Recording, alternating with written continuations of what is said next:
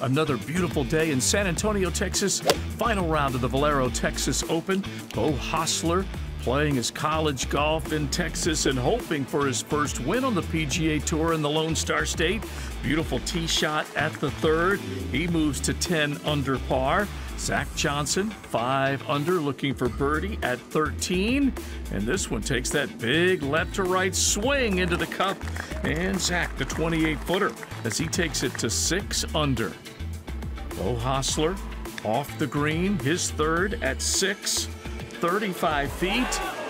And this might be his day as he chips in for birdie to get to 11 under. Mito Pereira, the Chilean, 8 under, Korn Ferry Tour graduate this past season. And Mito able to hold that from close to 40 feet off the edge of the green as he gains one. Luke Donald, second at 16, the par 3 with that bunker right there in the middle of the putting surface. And what does Donald do?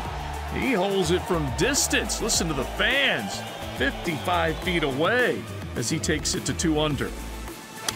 Dylan Fratelli with his second at the 8th, second of the par 5s on the front side, and this one bounding onto the edge right there below this pin.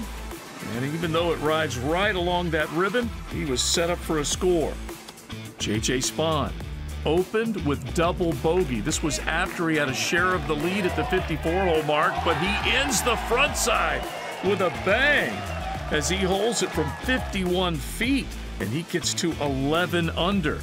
Vincent Whaley, 4 under for eagle at 18. What a way to finish. 24-footer for a score as he puts a 3 on the card.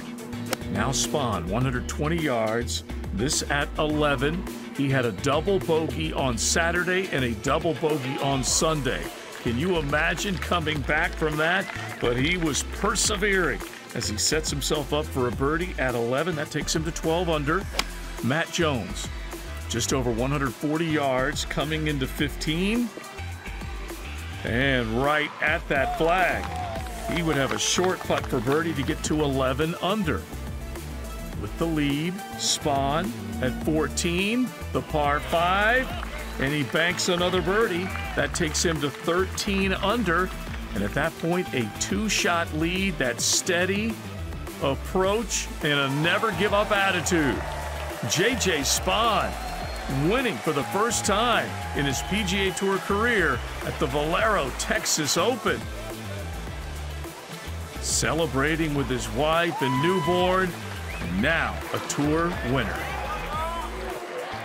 I think a year ago, to even be on tour, I would have been, telling you like I'd have to do a lot of work to get there. But to be here and to overcome a lot of things and finally get a win, man, it's everything you dream of. And so many people I want to thank, but it's incredible. I don't know, I'm speechless. Speaking of overcoming, you're the first player to double bogey the first hole in a final round of a PGA Tour event and go on to win since Tiger Woods won the U.S. Open in 2008 at Torrey Pines.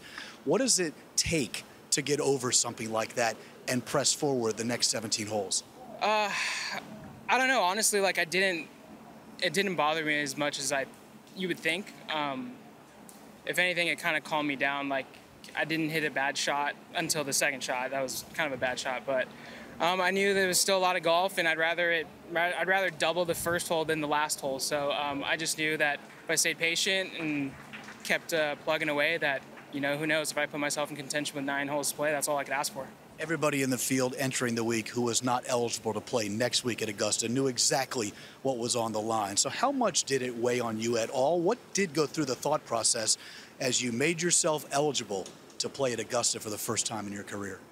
Yeah, it's something you dream of as a kid, playing at the Masters. And I don't know, I was thinking about it like last night, but there was still so much to be done. And you got to do your best to stay in the present. I think that's what guys that win do the best that week, is staying in the moment and focusing on each shot at a time. And fortunately, I was able to do that, and ended out with the W.